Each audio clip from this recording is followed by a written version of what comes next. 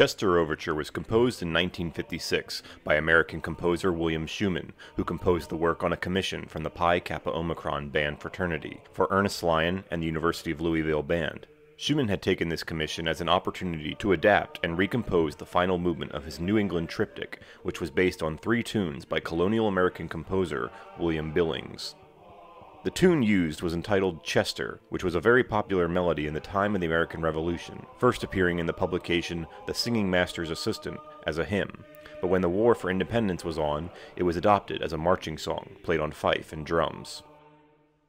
Schumann's composition, in both the original orchestral work and the band piece, begins with the chorale treatment of the tune.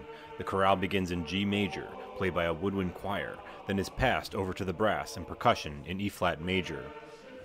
After the chorale winds down, with the basses making the final statement, Schumann catapults the music into a very quick tempo, with the marching beat starting up in the drums, with a cluster chord accompanying it.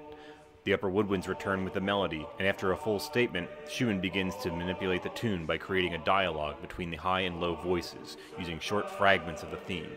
The fragments are then given a glimpse of harmony using parallel minor thirds and major thirds. Percussion begins to interject between each fragment, and the woodwinds elaborate on the fragments with longer lines of 16th notes.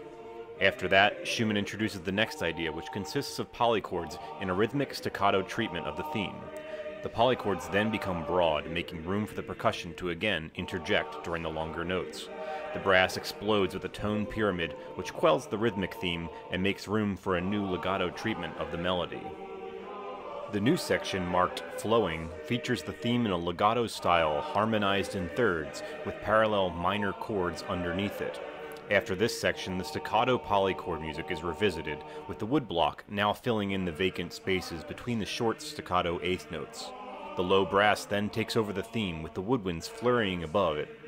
Again, the polychord eighth note idea returns in conjunction with bass drum and cymbals. The piece begins to wrap up with the return of the chorale setting of the theme in the brass, quietly at first, with the snare and field drums marching beat underneath, before accumulating more and more instruments, orchestrating the crescendo to the final triumphant bars, accompanied by the bombast of the timpani and percussion.